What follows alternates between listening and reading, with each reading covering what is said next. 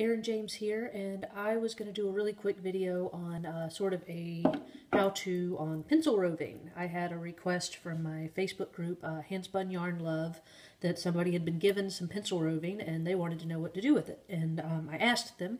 They said they had a drop spindle, so that's what I was going to do the demo on, was because I was trying to be helpful to the person who'd asked. So anyway, this is pencil roving. It's awesome. I actually don't have very much of it. I just happen to have this on hand.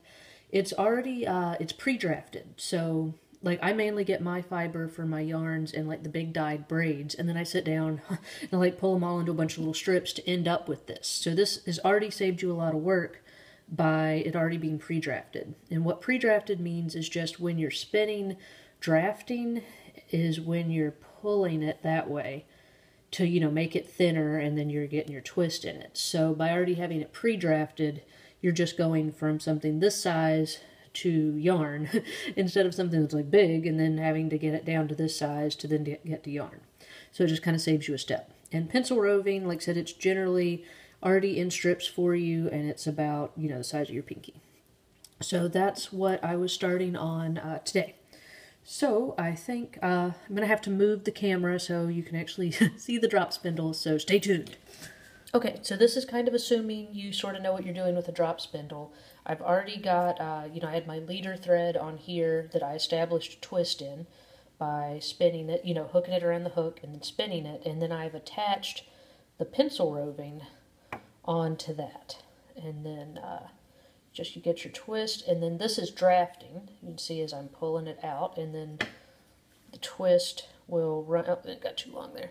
When it gets long, you have to take it and twist it back around here. I have short arms, so I'm like constantly, that's why I prefer a spinning wheel, is I'm constantly having to shorten it. But you get the twist going, and then you just get it up there. And then, let's see, to draft on another piece, you get your twist going, and twist, and then you just join on that other piece and let your twist continue to travel up your yarn. And that, you just, like I said, you can see I've got kind of a single ply of, I'd say like DK weight yarn there. And that's what you do with it. You just, but it saves you a lot of trouble, like I said, especially since drop spindling is kind of labor intensive anyway. There you go. Having to do that, and then you just draft this last little bit out, let the twist travel up, and that's all you're doing, is you're letting the twist travel up, and then you can kind of dock it under your armpit. That's a good pro tip there. And you're just getting, because you don't want your twist to, you know, start going back the other way, so you load up the twist around the hook and get it going. Let it twist in there.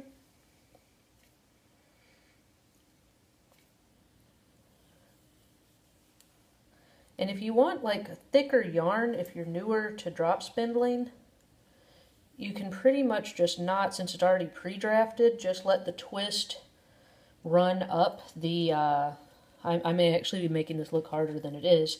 With pencil roving, all you got to do is get the twist in there. So if you're not, like I said, I'm used to a spinning wheel where I'm really pulling it out thin. As you see, that's a nice, there, like worsted weight yarn. Worsted to, like, heavy worsted.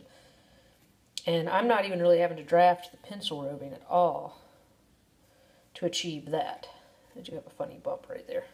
There you go. Get rid of the funny yarn booger.